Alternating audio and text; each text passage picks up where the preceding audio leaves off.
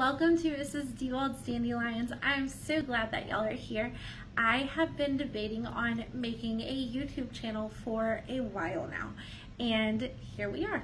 So for my first video, I figured that I would make a teacher tag, and I will just go ahead and answer some questions that people have been asking me over the last couple months, and just telling y'all a little bit more about me so that y'all can get to know me a little better. So without further ado, let's get on into it. Okay, so the very first question is kind of like a 3-in-1. It says, tell us about yourself. How long have you been teaching and what grades have you taught? So my name is Ashley. I am originally from Texas, and I live with my husband and our 2 fur babies. We have a dog named Bandit and a cat named Vader. Yes, Vader, like from Star Wars, Darth Vader. And we actually live in the outskirts of Oklahoma City. We are planning, however, to move to Texas within the next year or so. So that is our plan. As far as teaching goes, this will be my 4th year teaching. I have taught pre-K for 1 year, kindergarten for 2 years, and then I will be teaching 1st grade for the first time this year. So I'm very excited, especially because I get to loop up with my kiddos, so I'll be having the exact same class as I did this past year, and I cannot wait. Next question. So, what is your favorite part about teaching?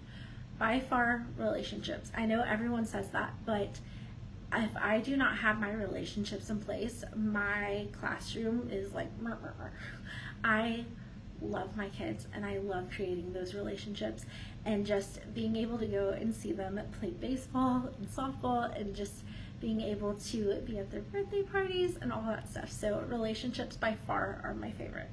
As far as the next question goes, it says, what is your least favorite part about teaching?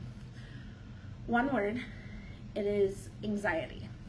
So, of course, anxiety as far as us teachers go, just having all of that pressure to be able to get these kids to where they need to be, but also anxiety as far as the kids go.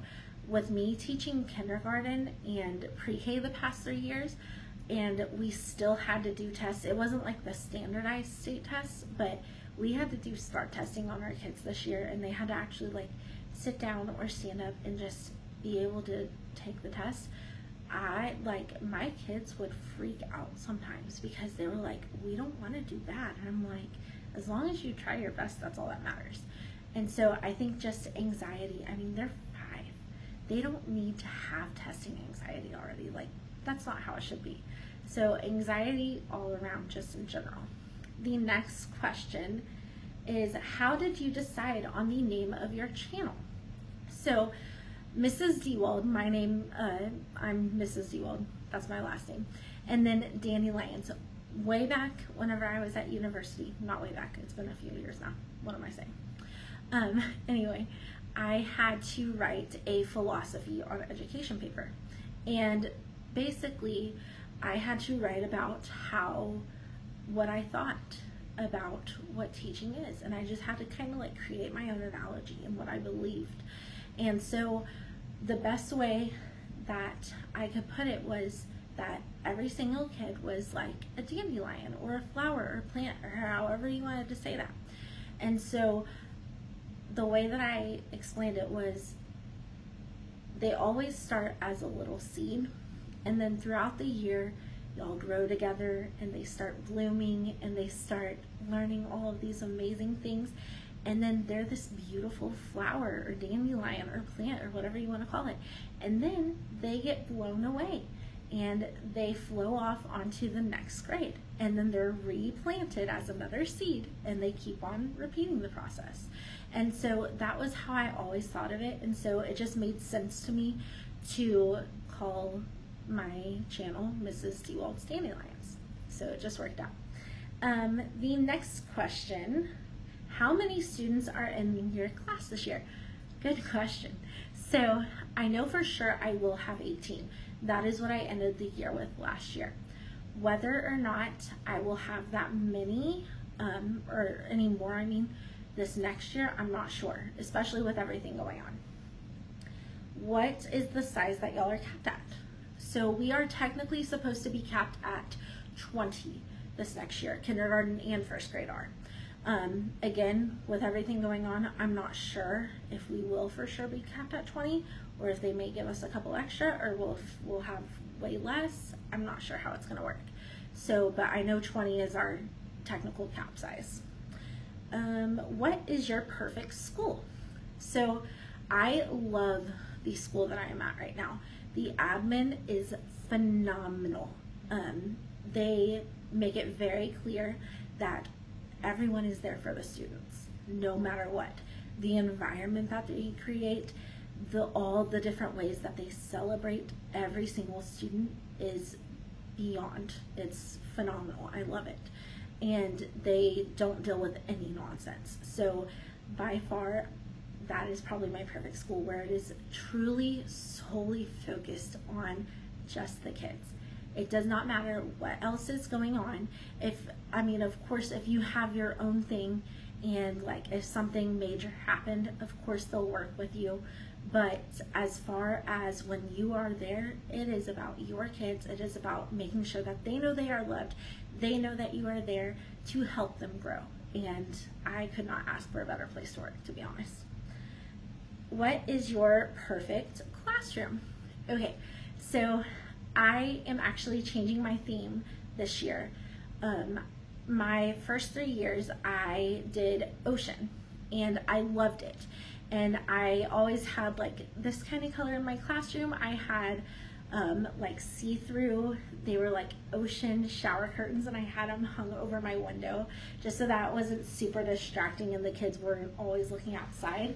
But this year I am actually changing it up. I am changing it to sorry, I'm trying to get comfy. I am changing it to a farmhouse theme, and I'm very excited. So my perfect classroom, no matter what, is as long as it feels homey and your kids feel welcome and loved and just know that they are so welcome there. Oh my goodness, I cannot stop, y'all.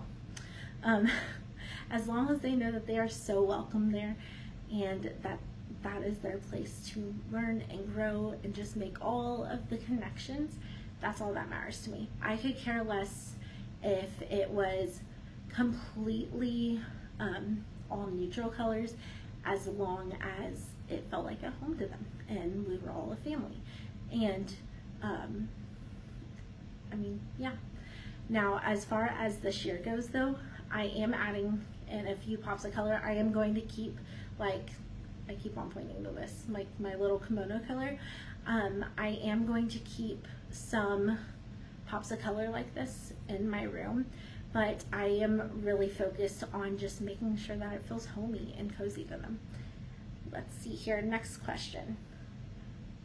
Okay, the last question that I have for this video is, if you had to teach a grade in upper elementary or above, what would it be? And I will tell you, I struggled with this question because this will be my 4th year, but I have never in a million years thought about teaching anything above 1st or 2nd grade. And even then, like, kindergarten is my hotspot. Like, it is my jam. That is where I always envisioned myself, was kindergarten. And so thinking about this really kind of challenged me some. But after a while, I think I kind of landed on 5th grade. And the reason being is because, yes, you have standardized testing in there. Yes, you have so many, again, that anxiety creeping in, making sure, pressuring you to do everything that you can, and same with the students. But at the same time, those relationships, like, I love kindergartners and I love 1st graders, and I love being able to play with them and actually have hands-on activities with them, and actually being able to like sit at a table, and if they're wanting to do like a sensory table, I can actually sit there and we can like talk and just make those little learning discussions, and it's so much fun. But at the same time, I feel like 5th grade would be kind of fun because you can still do a lot of hands-on stuff and games and things like that, but they will understand that I am still their teacher. They will be very respectful. All of my kindergartners have always been respectful. Same thing with my pre-Kers, but at the same time, I feel like I couldn't always be sassy or sarcastic or joke around with them a lot because I'm like, they will probably not understand it. Whereas with 5th graders, like, not only will they understand it, they can probably do it back, and we can it just seemed like a lot of fun to me. So I feel like that would probably be the grade that I would pick. Now, 4th grade, I had thought about that, but I just feel like, I don't know, I feel like 5th grade is where I would choose. And to be honest, other than like the being able to joke around, I know 4th graders can too, like I said, but other than being able to joke around and that kind of stuff, I can't really tell you for sure why I would choose 5th.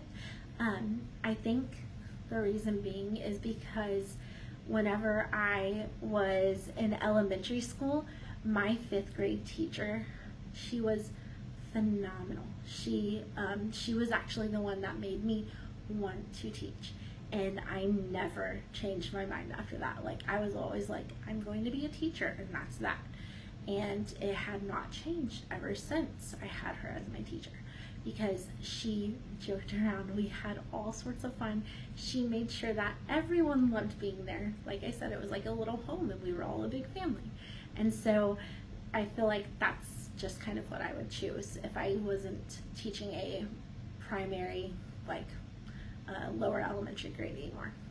But other than that, I hope y'all enjoyed this video, and I hope that y'all will subscribe and like this video. If you do have any questions that I did not answer, those were the questions that I had gotten in the last couple months, but if you have any other questions that you want me to answer, please feel free to comment down below. I do not mind answering them at all. And other than that, make sure to subscribe because I have quite a bit of stuff to haul in the next few videos. So other than that, I really hope y'all enjoy this, and I will see y'all next time. Bye.